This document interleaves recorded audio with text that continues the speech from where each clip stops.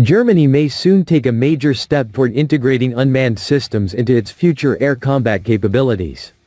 According to a new report by Hartpunkt, Airbus Defence and Space plans to acquire the US-developed XQ-58A Valkyrie drone to serve as a learning vehicle for testing manned-unmanned teaming concepts, in preparation for the long-term development of a European Collaborative Combat Aircraft, CCA.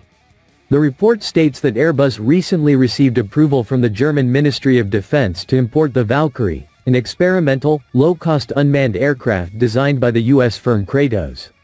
The platform, initially developed as a high-performance target drone, has since evolved into a candidate for future loyal wingman roles, with a reported unit cost under $10 million.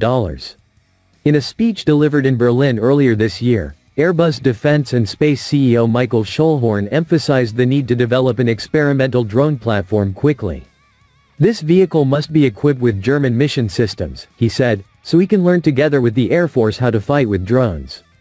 Airbus is expected to use the Valkyrie as a surrogate to gather operational data and validate software and systems ahead of any full-scale European CCA effort.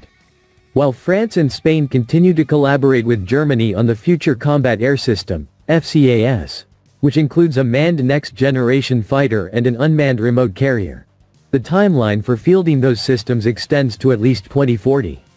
In the meantime, Germany is seeking to gain experience with CCA operations before FCAS reaches maturity. A potential Airbus-Saab partnership would reflect growing defense cooperation between Germany and Sweden. Berlin has already chosen Saab's Arexis electronic warfare suite to equip 15 Eurofighters for electronic attack missions, diverging from standard Eurofighter configurations. The decision highlights Germany's confidence in Saab's aerospace and systems integration capabilities. The German armed forces have made clear they intend to deploy unmanned systems controlled from both ground stations and crewed aircraft before FCAS reaches operational readiness.